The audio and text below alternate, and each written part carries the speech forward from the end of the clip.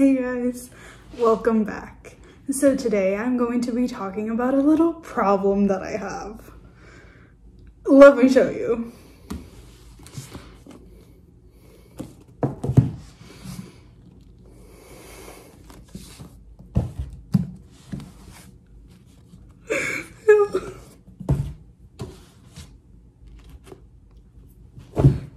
Hold on. Yeah.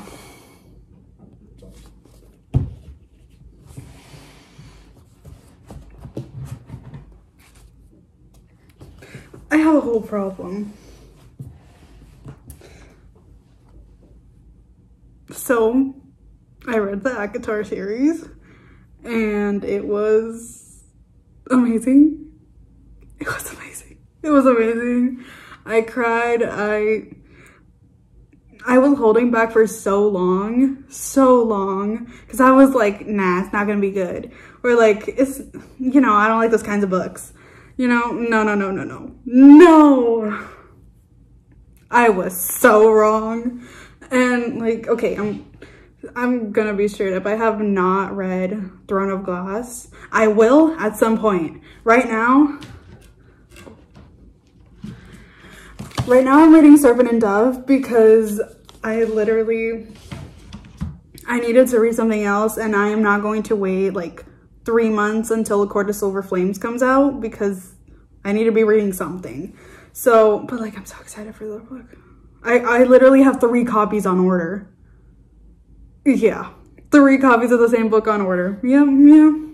Anyway, so it was the first Sarah J. Maas series I read, and it's so good. Like, I knew a little bit of spoilers from like TikTok, book talk, but like it was amazing. It was amazing. It was so good. Oh my gosh. I literally can't. Like, just go read it. Like, don't just go. Like, I'll leave it linked below. Just buy it. No, like, if you're hesitant, like, just go and read the first book. Go and read the first book, and then read the second book. The second book is amazing. So the second book, like, I have never, like, thought that, like, a second book would be better than the first until I read the series. The second book is everything. Everything. Yeah. So, if you don't know, this book is about a girl. Her name is Feyre. She lives with her 2 sisters and her dad in her village in the human world. Their world is divided by humans and fairies, and it's like divided by like a literal border, like a wall. And yeah, and the fairyland is called Prithian, and you're gonna discover what happens when Feyre meets magic. I'm so bad at descriptions, but like once you read it, you'll understand what I mean, and you should read it. Like, this whole video is literally me telling you to go read it if you haven't, and if you have, well then, you know my pain. Like, the pain that I suffered reading this, the tears reading this and this.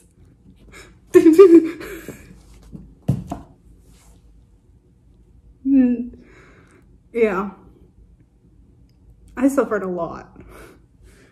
And those were happy tears and sad tears. Like, at some point I was just like, where is it? Like, I thought I ran out of tears. No, I didn't. I saw the next chapter and I was, no. I was a mess on the floor. I literally, there were like I think I finished this at like 2 in the morning, like the series.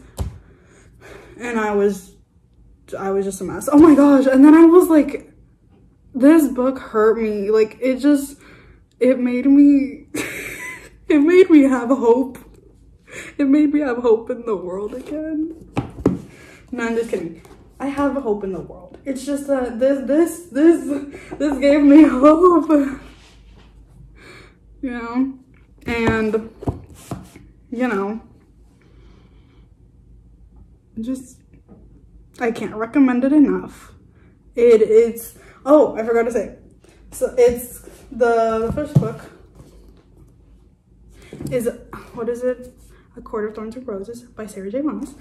It is a retelling of Beauty and the Beast. And it's great. Like, obviously you could tell the parallels, but like, at some point I was like, who is who? Because, oh my gosh, so much happens. And then Court of Mist and Fury is the second book. It is amazing, amazing, amazing, amazing, amazing. I never like leave notes or anything, but I literally have one note.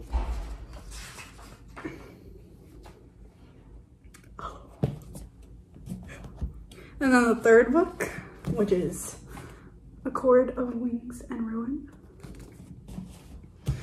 It's gonna break your soul. I didn't think it would, but it did. It will. It will. And then we have A Court of Frost and Starlight. This is like 3.5, 3.1. You know what I mean? Like, it's not the fourth book, but it's just like a short story of it. And I didn't know that there was literally like, hold on, like the literal book ends there. And there's a whole little thing outside. I was like, what is this? And it was like a sneak peek into Court of Silver Flames, I think. And like a Q&A. And I was just like, when I read, okay, we're gonna get real for a second. When I heard that they were making a book about, oh, I can't say this. A book about, you know, like, okay, spoiler. A book about, spoiler alert right now.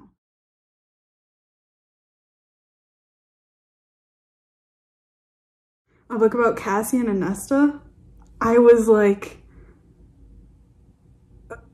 is it gonna be good?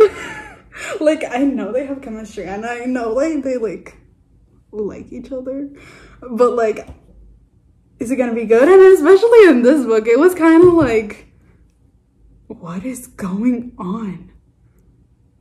I'm just like, what is going on with the world? Anyway, so yeah, I was like, is it gonna be good? Like, I was a little scared, and then I read the ending of this and I was like, I want this book right now. And what is it? It's October, November, December, January, February. 4 months? You want me to wait 4 months? That book is literally, I'm pretty sure, either I'm gonna finish it in 1 day or 2 days, and then my heart's gonna hurt for the rest of the year. And then I heard, yeah, another spoiler. I heard that like they're making a book about, what is it? Azriel and Elaine, or Elaine herself, and I'm like, what? But like, what do they have to do with each other? Like, she should be over there with like, you know, but like, is it just not gonna work out? Like, I'm so confused. I just want to know more about their relationship. Yeah. Like, I need answers to a lot of questions that I have. And I hope Silver Flames answers at least a few of them. Or like, I just want to see where their relationship goes. I know Nesta is going to grow in this book, but I hope it's in the right way. Like, I want her to, you know, go back to life when, you know, she acts strong, but she's not. And I want her to become like strong. Not again, because she's always been hurting, but like, I want her to be okay with herself. I want her to be okay with herself. And that, you know, life happens, but like, you gotta get back on track at some point. And if Cassian is the one to help her, then okay, then it's gotta be done, you know? Anyway, so This is me not ranting because I didn't even rant, but like, as a public service announcement to you guys to read A Court of Thorns and Roses right now. Right now. If you don't read it, well then read it. Just do it. Like, you got nothing to lose. You really don't. And then come back and like cry with me. Yeah. So, yeah.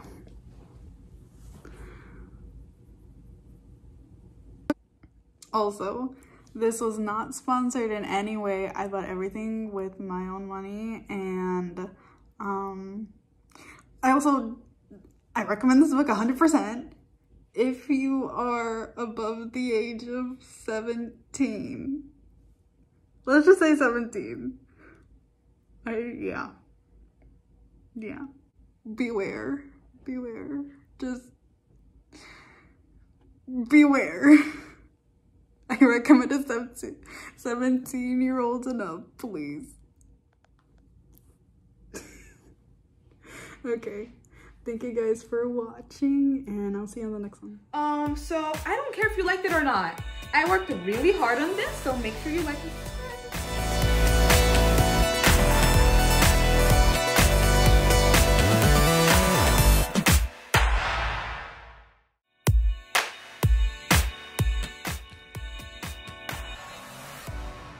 This is not okay. Well, after I made the reaction video, I went on TikTok and I saw someone said, okay, this is a big spoiler, well, sort of, yeah, that there's a theory. If it's true, I'm a faint. They say that Reese's sister is actually alive, and that's Azrael's mate.